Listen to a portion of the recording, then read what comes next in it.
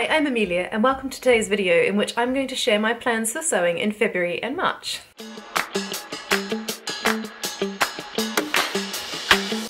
Hi, welcome to my channel Sew Amelia. I'm Amelia and this is where I talk all about sewing and crafting a handmade wardrobe for me and my children. I'm so glad you've decided to join me today and I'm really excited to share some of the plans I have for my sewing in February and March this year.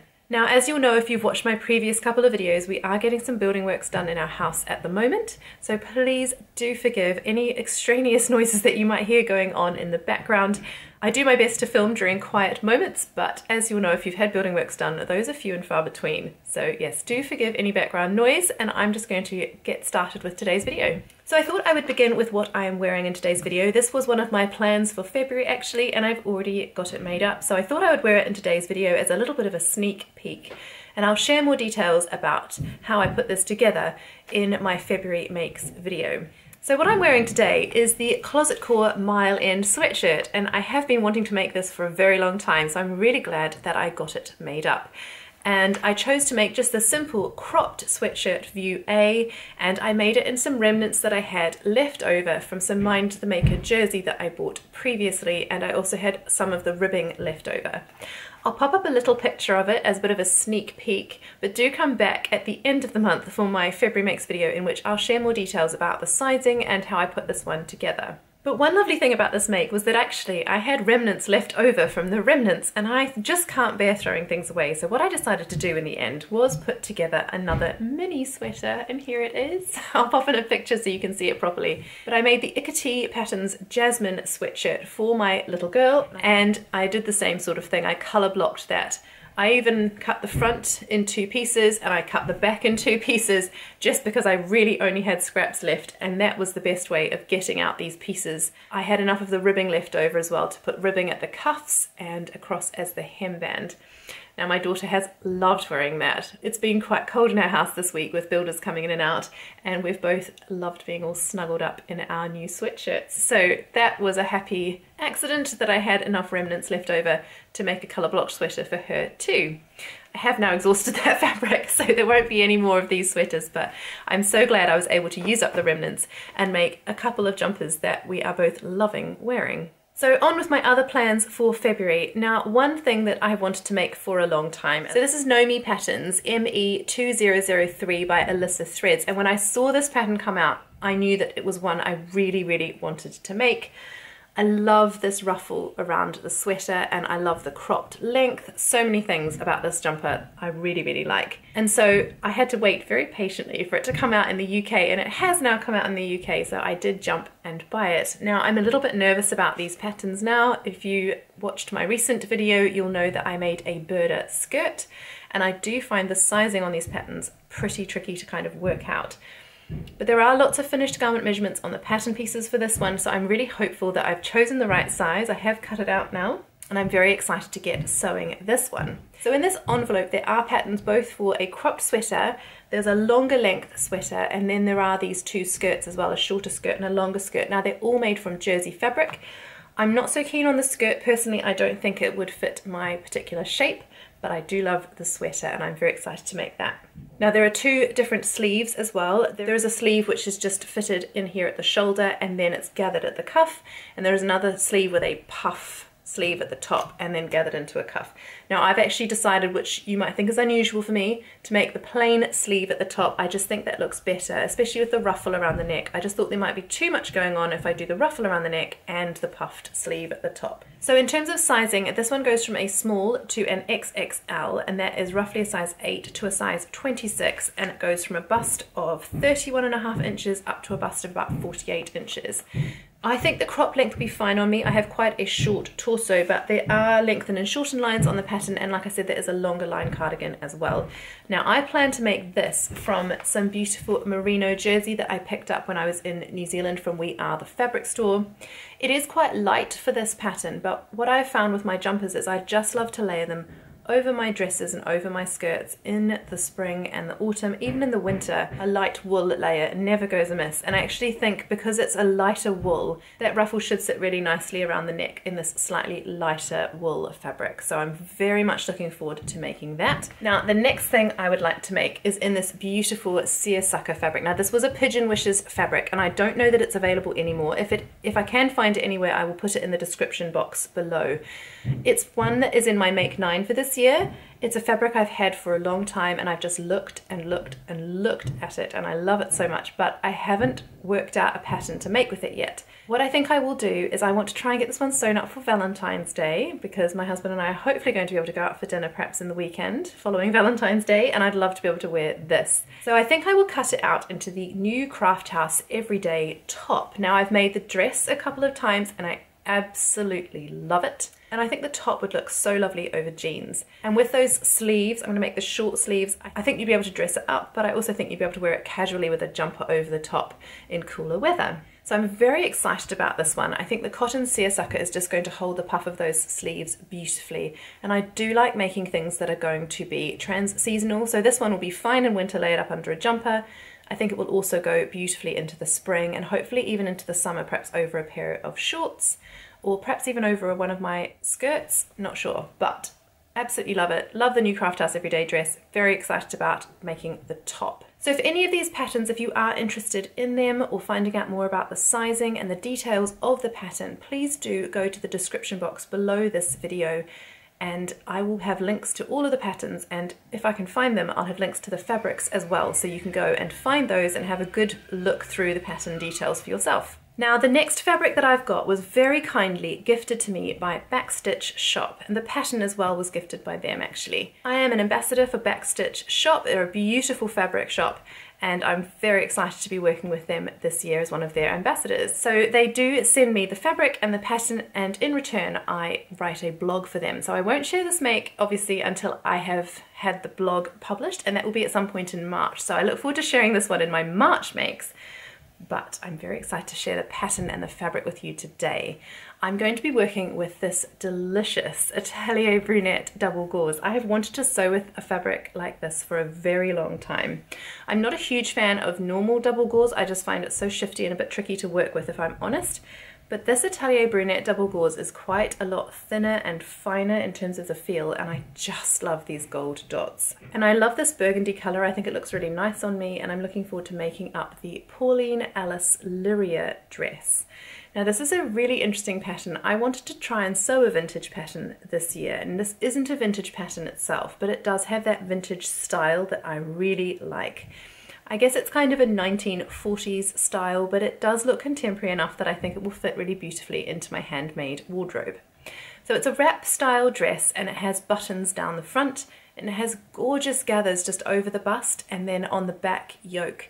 I absolutely love the style lines of this pattern, and I think it's going to look really beautiful in this double gauze. It will have that float, but it will hold the structure of those beautiful sleeves. I just love that curved hemband at the bottom of those sleeves. I just think there are a lot of gorgeous details in this pattern that I'm very much looking forward to sewing up. So that one's going to be on my cutting table very, very soon. Now in terms of sizing, this pattern comes in sizes 34 to 48 European sizes. So again, not a hugely inclusive pattern, but I am looking forward to giving it a try. I fall between sizes 8 and 10 and 12, as I often do. I'm not too worried about my hip measurements because it is a gathered skirt, but I am going to have to do some grading on those top bodice pieces so that I can grade from an 8 across my chest and my bust through to a 10 at the waist. I might end up doing a bit of a 12 for that one because I want to make sure I get the fit of the sleeves right. Because I do sometimes find if I grade down for my chest and my bust that the sleeves are a little bit too tight. So I am going to have to do some careful thinking and some grading of those pattern pieces. So thank you Backstitch Shop for sending me the fabric and the pattern, and I'm very much looking forward to getting that sewn up and written up very, very soon. So my next pattern is actually something I want to get sewn up in March. Now I'm sure a lot of you will know of the Sew Yellow for Endo challenge that is run by Jess, who is Sew What If I Sew here on YouTube and over on Instagram. Now every March she does an amazing job of raising awareness for endometriosis and talking about women's health, and I love the work that Jess is doing for endometriosis support and research. So do get involved with this challenge if you can. The idea is to sew up something yellow or something with yellow in it and then donate some money to support endometriosis, or just talk about it on your Instagram to raise awareness in the sewing community about this condition. So I'm going to jump on board with this. I am planning to sew up something yellow. You'll know that recently I made a beautiful birder skirt in some Liberty fabric, and it has lovely hints of yellow in the pattern, and I really would love to make a yellow top to go with that skirt for the summer.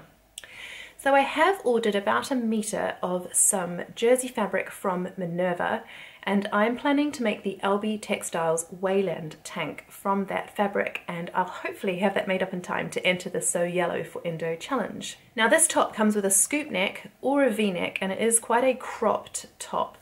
What I love about this is that there is a lot of support on the LB Textiles blog in terms of putting in elastic so that the V-neck really keeps its shape, and also putting elastic into the armholes as well to help those to keep their shape, which I really like.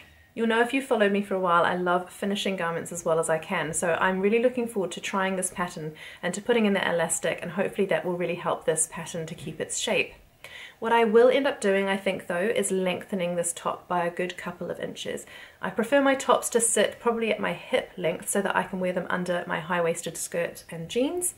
And whilst I love the shape of the armhole and the neck, I think it would be too cropped for me personally to wear comfortably. So I will be lengthening this top, but I do love the shape of it. It also has a built-in shelf bra, which I think will be fantastic for the summer in terms of wearing it comfortably and staying cool in the hot summer weather that we're hopefully going to have. Now, LB Textiles patterns are fantastic in terms of their inclusivity. This one comes in sizes A to N, so that's a 31-inch bust right up to a 57-inch bust. So I'm looking forward to that fabric arriving soon, and then I can start working on my Wayland tank. So I have 2 more patterns to share with you today and 2 more pieces of fabric. So you'll know, again, if you've watched some of my videos before, that I worked on a bomber jacket with Amelia Allen Sews, who is also here on YouTube and over on Instagram, and I'll link her channel below.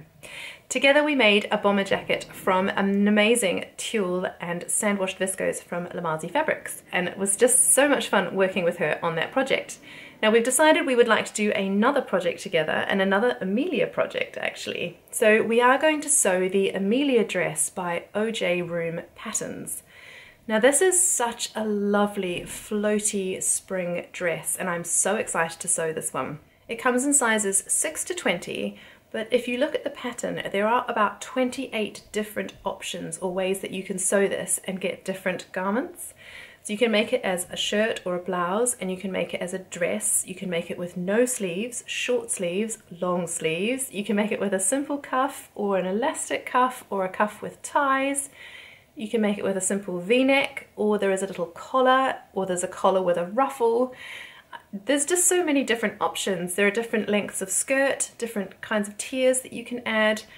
So I'm still tossing up which version I would like to make. I think I want to make the long sleeved version of this dress because I think that would be quite useful to have in the spring, but I may yet go for the short sleeved version. You know that I love a short sleeved dress and then layering that for the winter. But I do love the long sleeves on this dress, so they might win me over in the end. We'll just have to see. There's some thinking to be done before I cut into those pattern pieces. So the other lovely thing about this dress is that there are no fastenings. I love a dress with no fastenings. It's so easy to just put on and wear. There is a waist channel with ties made from the same fabric, so you can draw it in at the waist, which I love, but it looks like it will be quite a lovely straightforward make, and certainly one that will be beautiful to wear in the spring. Now the fabric I've chosen for this one is this blue sandwashed viscose from Lamazi Fabrics. I so enjoyed sewing up their sandwashed viscose when we made the bomber jackets. It was such a lovely fabric to sew with, and it's so soft, but it does have a lovely sort of hold to it. It's a drapey fabric, but there's just enough that I think it will hold the sleeves and the ruffle collar, if I make that, really beautifully. And this color, I mean, I just couldn't pass that up. I love this color. I think V-necks look really lovely on me in terms of the neck shape, but I may well add that ruffle at the collar because I do love a ruffle. But like I said, I'm still deciding on what sleeve length. But it'll definitely be made in this beautiful sandwashed viscose, and Amelia is also making one in a different color but also in this sandwashed viscose. So do stay tuned as we'll try and share those together when we've finished making them. Now my last plan is one that I would like to get sewn up in February. Currently over on Minerva they are running a butterick challenge, and that is to sew with one of the butterick patterns and share it on the Minerva website. Now I am a Minerva brand ambassador, so this pattern and fabric were sent to me in return for a blog. I will link my profile on Minerva below in the description box, so do head over there and have a look at the things that I have already made for Minerva if you fancy it. And this make will hopefully go up before the end of February, and then I can share it in my February makes video. But it is the butterick 6661 that I would like to sew. It's not particularly seasonally appropriate, but I just loved the style lines of this one again. In the line drawings you can see there's a beautiful crisscross back, which I just think is stunning. And I do love the princess seams across the front, and then there's just a very simple gathered skirt. So I think it could look really, really stunning in a beautiful fabric for the spring and the summer. So the fabric that I've chosen to sew it with is a Minerva exclusive fabric. Now I've not tried one of their Minerva exclusive viscoses before. I have sewn up their jerseys and I've been so impressed with the quality of those jerseys. They were beautiful to sew with and they've been fabulous to wear. So I thought it would be really nice to try the viscose challis. I'll turn it up the right way. This is called Countryside Cluster and I just think it's so lovely. I love those bright colours, especially for the spring. And I think that will look really nice as sort of a fitted dress with those straps across the back, and the softness of this viscose challis will look beautiful with that gathered skirt. Now I do believe this pattern has a built-in shelf bra, and obviously I'll interface those straps so that it gives it a wee bit of structure across my back. But I do think that will make a beautiful summer sundress, so I'm really looking forward to sewing that up as well. So thank you Minerva for sending this fabric out for me to work with this month. Right, well that's quite enough from me. I think I'm going to be very, very busy in February and March. I have another couple of patterns that are sitting on my cutting table that I'm desperate to sew up as well, but I think they might have to wait until the weather warms up a little more. Thank you so much for watching today. Do comment below with what you're working on this month. It's always lovely to hear about new patterns and hear what you're working on in your sewing room. I have a slightly different video that's coming out next week, not one I've made before, so do come back and see what it is that I get up to next week with my handmade wardrobe. Until then, I hope you have a very happy week ahead filled with lots of lovely sewing, and I'll see you soon. Goodbye!